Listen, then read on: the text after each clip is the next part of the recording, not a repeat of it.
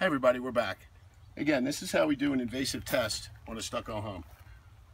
We take a small hammer drill with a 3/16 bit. We want to drill two small holes about an inch apart so we can insert the moisture probe into the wall and it contacts the wood substrate beneath and gives us a moisture reading. So this is how we do it, okay? The drill is on a slight up angle so that the hole will always drain no matter what.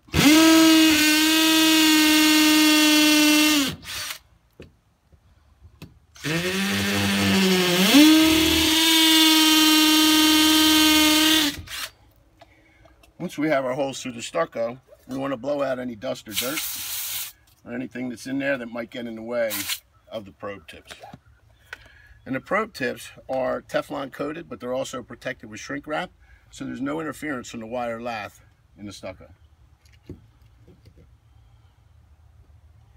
So this reading is 6.5%. We're going to double check it. Insert the probe.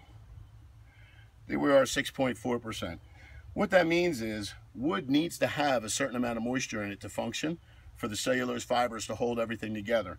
The moisture content in a wood substrate should be between 6 and 15%.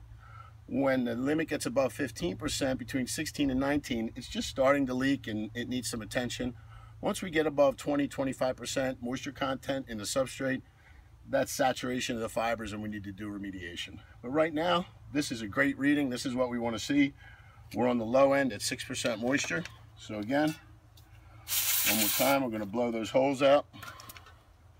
And then we seal up the holes immediately with an ASTM C920 approved sealant. We want to make sure we get the sealant all the way in.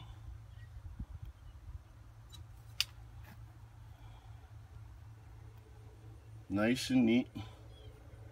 And if this is done properly, once the caulk dries, virtually invisible. This is Rob Lunny with Lunny Environmental. Visit us on our website for more information. Thank you.